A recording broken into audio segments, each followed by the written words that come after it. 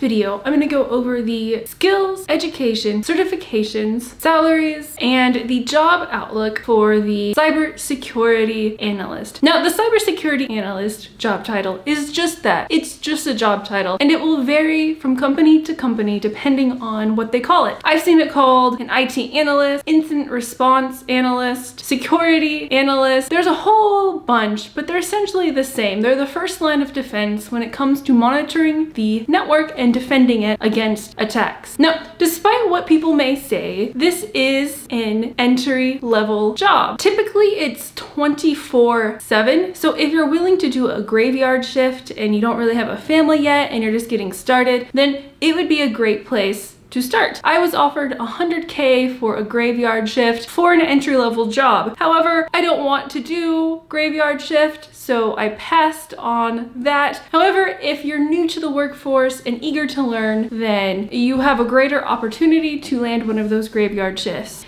And the way you can decipher if it's an entry-level job is if you go to those job titles in Glassdoor and you see like 1 to 3 years is usually required for entry-level jobs. And remember, their job description and requirements is their dream candidate. Cybersecurity is such a huge field and high in demand with low competition that you can get your door in the foot without that 1 to 3 experience as long as you market yourself properly. And I have a resume course, which I'm going to post soon, and that will be below in the description if you would like to learn how to make your resume tailored for technical jobs. And also, please comment, like, and subscribe below if you would like to get a job in tech or reskill, as this is what all of this channel is about. And now let's get started.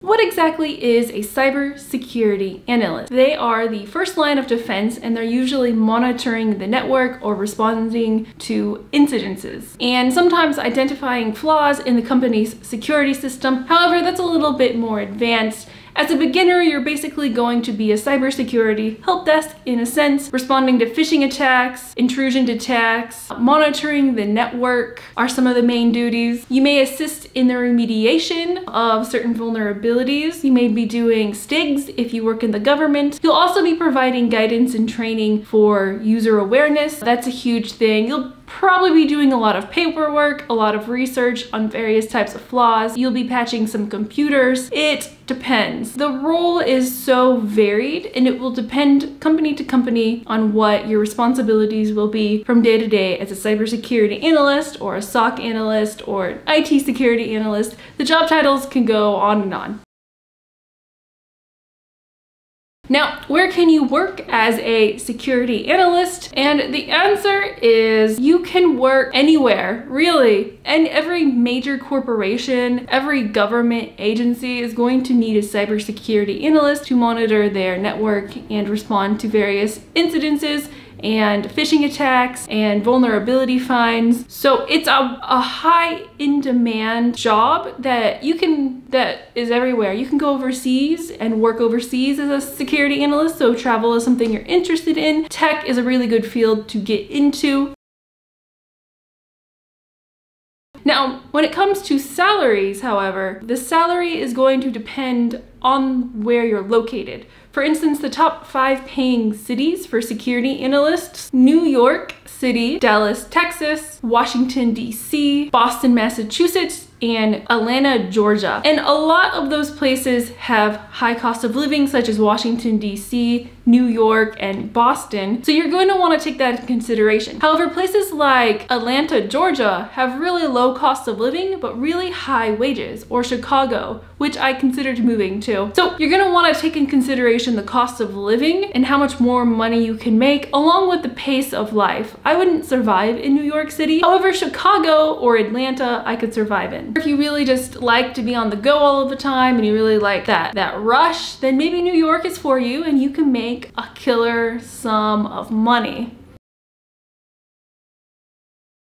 The salaries you can make in these top 5 cities are Washington, D.C. You can make around $117,000 average. For 1 to 3 years of experience, this is not me exaggerating. However, if you want to work in Washington, D.C., a government security clearance is often required. Make sure to look into that. And these are sometimes difficult to get if you have anything in your past, or you have drug use or a DUI or bad references. It can sometimes be difficult. New York is another city, and the average pay is $127,000, but a studio apartment in New York will run you about $2,500. Dallas, Texas is $114,000, and I'm from Texas. If you really enjoy hot weather, this is the state for you. And barbecue, man, their food is very good. And let's see, the next city is Boston, Massachusetts at $106,000. Now, Boston has a lot of competition with tech workers, and it also has a lot of Ivy League colleges around, so you may be competing with people with Ivy League educations. Where right now I live in Ohio, there's not that many Ivy League educations here, so there's less competition, therefore I can ask for more money. So you have to also take in consideration what the competition is for each of these cities. Now, Atlanta, Georgia has extremely low cost of living, and the average salary for a cybersecurity analyst there is $108,000, which is extremely good.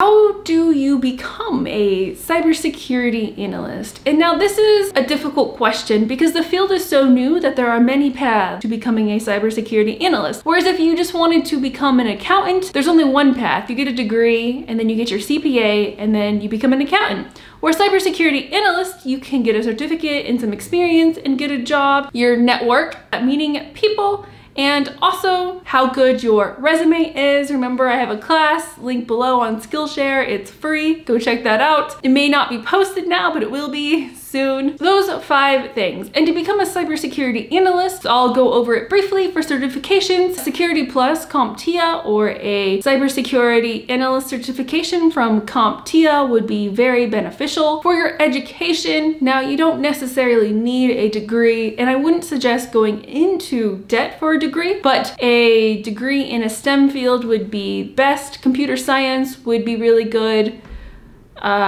Computer science would probably be the best because it's more universal, so you'd be able to change more frequently. Or even IT, information technology, that would also be a good degree to get. I'm not going to go into depth about that because this isn't that type of video, but those are good degrees to get. For experience, you can make your own experience. So for instance, you can make your own projects and post to GitHub and put that on your resume. You can volunteer places and get experience that way. You can do unpaid or paid internships and get paid that way. You can just create your own plan and implement it at your current company even. Or if you're in college, go to like the dean of office and ask if there's anything that you can do to help them with their technical department. So gaining even system administration and networking skills will be very valuable, even if it's lower tier work. Maybe go to a church, and then a large church, and they probably have a technical department, and they would probably be more than happy to help you gain experience with that. If you're not religious, get involved with your various nonprofit organizations. They always need a helping hand. For people, now I really don't like networking, and so I'm not the best at networking, but I have recently moved to Ohio, and now I'm really just trying to get involved with the community because that's really what makes a place. So meetup.com is really good. So they have a lot of technical meetups, and they're doing online ones now. So even if you don't live in the vicinity of the place, you can attend an online event. So you're not really missing out on anything. There are plenty of ways to meet people. I'm not an expert on this topic. Check in 6 months. Maybe I'll just create a video on how to network with people. I'm working on it. And then next is your resume needs to be on point. People will disqualify you for your resume as it's a legal document on why they didn't hire you. So you want to make sure your resume is perfect. Remember, perception is often more important than reality. I'm not saying lie. However, reframe your accomplishments to effectively communicate that not only can you do the job, but you'll be the best candidate for the job. So according to the Bureau of Labor Statistics, incident response analyst or security analyst, cybersecurity analyst, IT analyst, SOC analyst, this entry-level job is going to grow 28% in the next 10 years, and the average starting wage is $95,000. Now, it's $95,000 because competition is so low that they have to pay you that much to stay. So not a lot of people have entered the field or reskilled to this field, therefore making it the perfect job opportunity. So it's high amount of jobs with low amount of competition, which makes it a lot easier to get a job than if you say become a newspaper writer. So that has high competition with low amount of jobs, making it extremely competitive. And this means you can ask for more money, and then after you get 1 to 3 years of experience, you can ask for even more money. You can just have tons of money just flowing your way because it's so unknown. And also if you learn cloud along with cybersecurity, then you're set and you have networking, maybe took a couple of Python courses, some system administration there. You totally have no problem having a 6-figure job in cybersecurity after 2 to 5 years. So, and that is my overview on how to get a job as a cybersecurity analyst. And please like, comment, and subscribe if you have any other information you would like to know about cybersecurity analysts. And thank you for watching. Bye.